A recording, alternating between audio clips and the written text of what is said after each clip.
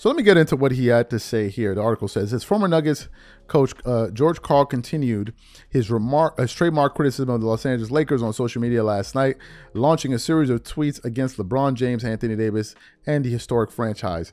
Tired of the constant media takes on the Cowboys and the Lakers, both organizations are barely relevant. They get so much coverage because they are highly valued with large fan bases, not because they are championship contending teams! Exclamation. I'll give the Lakers coaching search committee free advice today. LeBron isn't a superstar anymore, and AD will never be one. Now, be sure to use those truths when evaluating candidates, and you might select someone you keep for longer than 2 seasons. Woo. Wait, there's actually living people who believe LeBron is still a superstar today? Folks, George Karl woke up this morning or last night and said, you know what, folks, I want to smoke with everybody. Those are some scathing remarks. Let's break them down one by one. Let's talk about what he said about the Lakers and the Cowboys.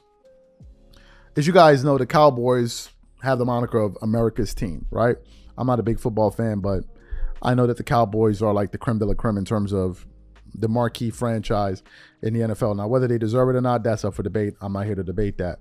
But they're definitely the most popular NFL team, and I think I think the Dallas Cowboys are they're the richest sport team in the entire world.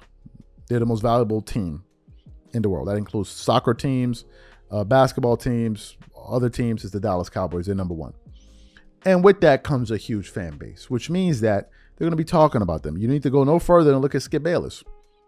When Skip Bayless, especially when he was with Shannon Sharpe, every single week, he found a reason to talk about the Dallas Cowboys. Let's move to the Los Angeles Lakers. The Lakers, on the other hand, have had more success as of recent than the Dallas Cowboys. In the last, 20 years, the Lakers have won 6 championships. They won three with Shaq and Kobe. Then they won 2 with Kobe, and then they won 1 more with LeBron James in 2020. So in the last 20 years, they've won 6 championships. So the Lakers, in terms of relevancy, in terms of winning championships, they are more relevant than the Dallas Cowboys, if we're just being honest. Now, to George Karl's point of them always talking about them, listen, he makes a good point. If we're being honest, the team that should be discussed the most is, from our NBA teams, it should be the Golden State Warriors, because they have the most recent dynasty in the NBA, right? And they're the most valuable team in the NBA, if I'm not mistaken. Yes, they are. I think worth over $7 billion or some amount like that.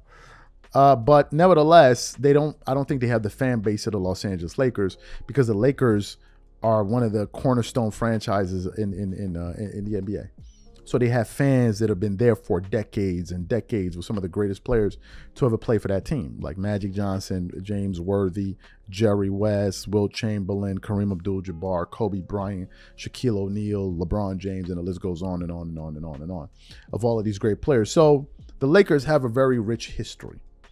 But as of recent, they've not been doing very well. Although the year prior, they went to the Western Conference Finals, but overall, they haven't been a very good team, with the exception of that 2020 campaign where they won the championship. Now, he then took it a step further, where he then essentially said LeBron isn't a superstar anymore. Well, it's funny that George Karl is saying this, because I was just having this very same thought. I think it was yesterday or the day before that. And I was asking myself, is LeBron a top 10 player? Because I know he's not a top 5 player, but is he a top 10 player? Then I was going through the list of players who are in the top 5.